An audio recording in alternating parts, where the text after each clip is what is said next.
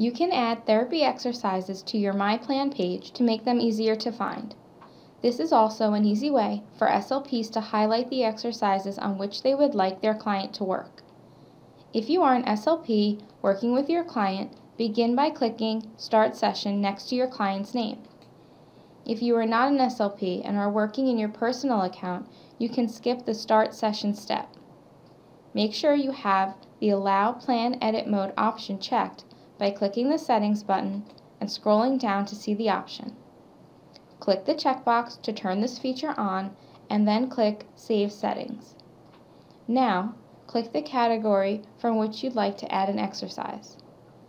To add exercises, click the Edit Plan button. See that Add to Plan buttons have been added above each exercise.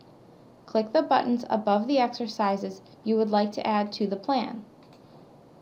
When you are done adding exercises, click Done Editing.